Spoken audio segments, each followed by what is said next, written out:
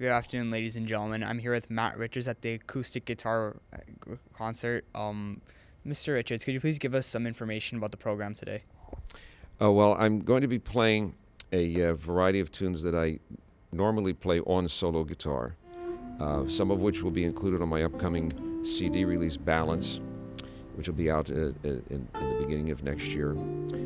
There's some of these are newer pieces that I've just composed or just worked to the point where they're arranged to be performed before a live audience, and some are pieces that have been in my repertoire for some time. I'll be combining my own self-composed material along with the music of others, like George Harrison. I think we all know who he is, one of the Beatles. Maybe even a little Bob Marley, even some Brazilian composers. So I mix it up a bit. I don't just do just my own thing, or as we say, I don't just cover other people's material. I just try to mix it up and hopefully have it come out in my own style. I think I've developed something that's a bit of an identifiable approach now after all these years. So that's what I'd like to do this afternoon. How long have you been playing the guitar for? Oh, let's see, 40-some years, 45 years, I guess. Yeah.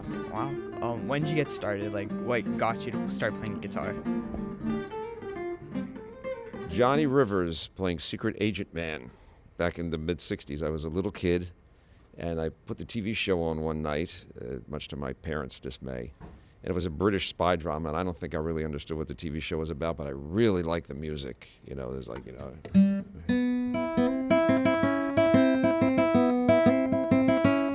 anybody that grew up in my era, they hear that right away, they go, oh yeah, Secret Agent Man. And I heard that, and I was taken by that, and then I, suddenly found out about all these other neat guitarists, guitar players, guitar artists.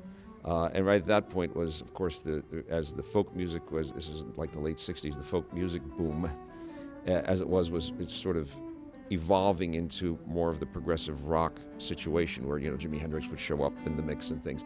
So it was just the perfect time for me to connect with all these really great guitar-driven acts, the guitar, based artists, and really get inspired by them. Who would you say would have the biggest influence on your music career? In totality, the jazz guitar pioneer Larry Coryell. I was in high school and I was self-taught at the time because there were not that many guitar teachers around.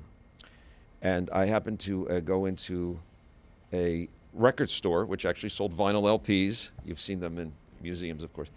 And and I saw his LP there, and I was like, this looks like a good, I don't know, there's something about this. This just looks really good. So I happened to look, and it was on sale. And it was $2.49, and I had $3 in my pocket. So I was like, it's destiny, I have to buy this. I bought it, I took it home, and I listened to the first track, I think, a half a dozen times before I even went on to the second track on there. Totally, I never thought a guitar could be played like that or would sound like that. So I endeavored to try to teach myself to play like him, and I fell quite short. So then I had to seek out serious professional study. But Larry Coryell was always sort of an influence on me. He was an artist that I would go to see in concert. I eventually met Larry and became very good friends with him. And ultimately, I've performed with him over the years, usually in duos, just two guitars, which is, that's, if I really stopped to think about it, I'd be scared out of my wits sitting down on stage with Larry Coryell in front of a live audience. But that was never the case. He always really had the encouragement there. Everything he did was always a great example of how to take the music forward. Larry is considered one of the first of the fusion guitarists.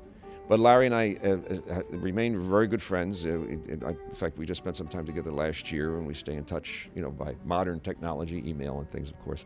But Larry's a very important influence on me.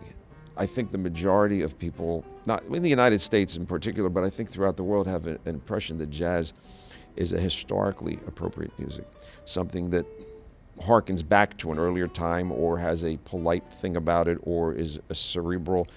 There's something to it. In other words, for example, restaurants feature jazz as background music when they're serving dinner or in a cocktail lounge, and that's fine. That's a certain aspect of it, but that's not the only aspect.